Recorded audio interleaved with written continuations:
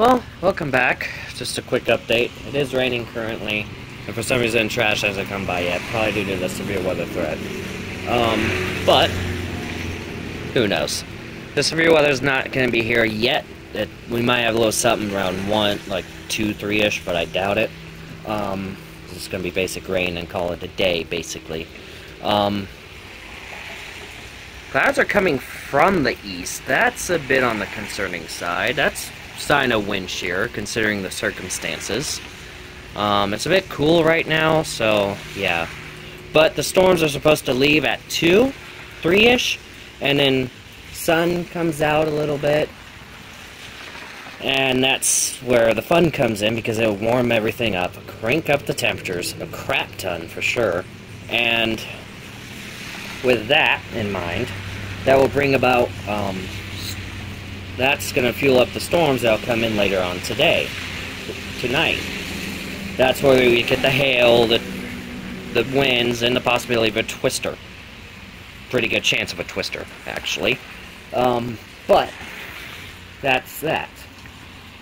The rain so far is already drowning stuff. Like, this main event hasn't even arrived yet, and we're already having potential flooding issues. So, and this is going to be going on throughout the night until 2 in the morning.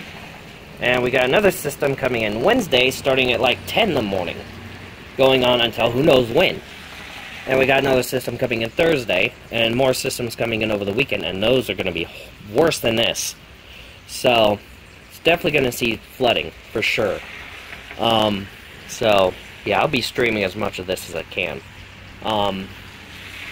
But with that in mind, that does seem to be it for right now, because I do gotta get something to eat, fuel up myself, gotta fuel up the phone for when the storms start, and it's gonna initiate in a couple hours further to the west. I'm surprised they haven't issued a tornado watch yet.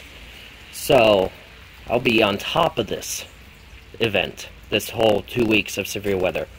And then, like, starting Friday the 13th, for a few days, we're gonna have, like, a ridge situation, so severe weather is gonna be quite minimal, except for maybe, like, the northern tier, like the Dakotas, Minnesota, Wisconsin area.